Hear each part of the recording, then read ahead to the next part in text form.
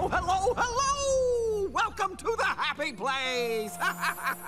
It's where we harness the power of your happiness and use it to light up the entire world! That's so freaking beautiful!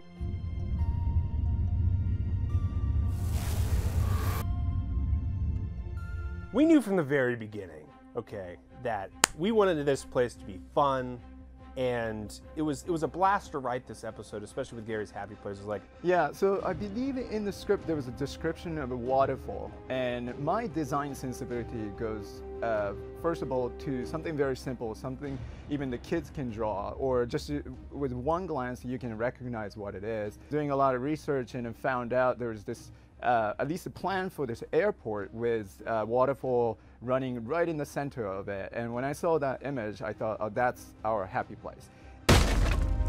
I forgot how much I love chopping wood. Papa! Gary, go. Become the hero you were born to be. But first, give me some smoochies. Oh, hell yeah, Cookie Wife, get in here. Oh, put those chocolate chips in my mouth. Oh, hell yeah. Immediately it was like, let's, what about Frost Bears? Let's put it in there, huh? How about Gary becomes a dance lord and he has to go up against a Spanish dance overlord? That's perfect. Put it in there. What about a hover DeLorean? That sounds perfect. We're going to put that in there too.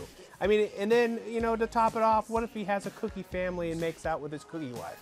That sounds about reasonable with Gary's Happy Place. And it was just so fun. We just had a blast writing it. And that was the goal, is just to make the craziest thing we could come up with.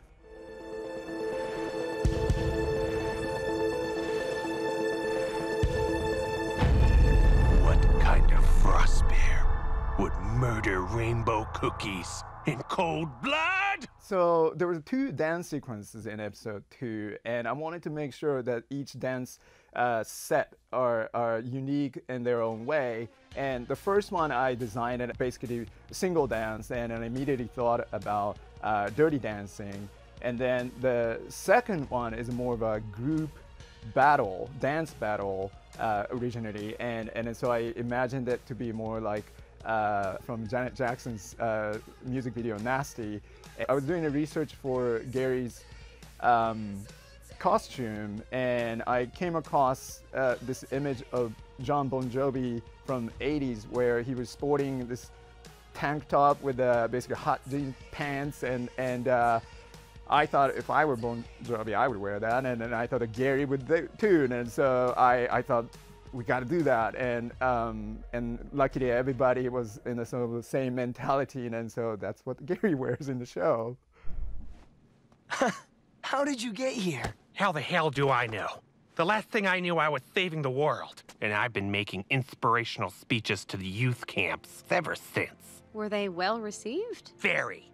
Well, one of the joys of obviously writing this episode was bringing back Tribor. I mean, he is so fun to write, and we had so much fun in season 1 writing this character that was essentially an idiot and then making him the head of the resistance. And it was just such a blast doing that we were like, we have to bring this character back.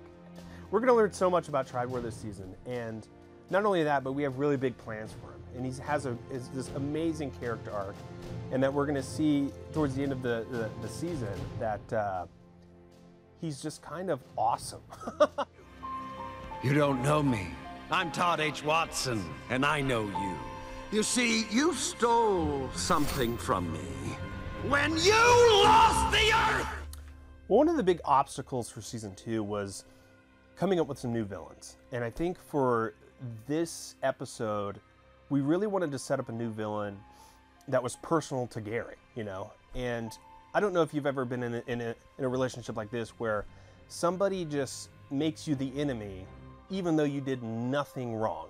And I think it was such an interesting dynamic seeing the events of episode 10 in season 1, where Gary was trying to save the Earth. He did everything in his power to save the Earth, and it still wasn't enough for this bad guy, Todd Watson. Like, he viewed it as he did everything wrong, and I'm going to blame him.